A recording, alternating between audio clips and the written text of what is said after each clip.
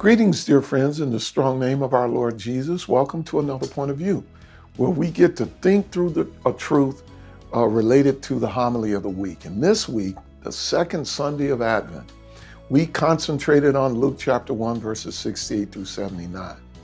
I gave the theme of that wonderful passage, the Lord visits and redeemed his people, the second week of Advent, Annunciation.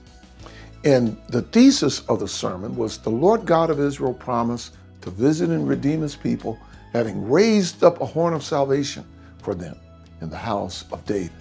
And in today's meditation, I'd like us to focus on the promise that God gave through the prophets.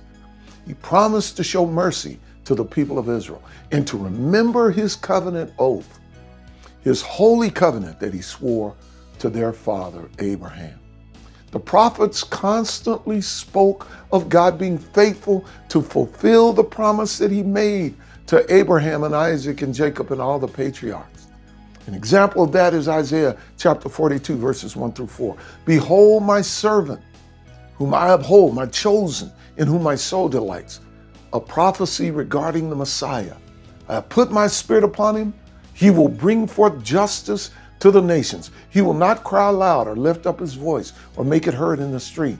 A bruised reed he will not break, and a faintly burning wick he will not quench.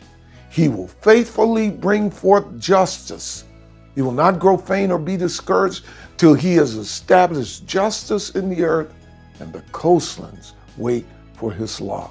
The promise of the future is that God will visit us and redeem his very own.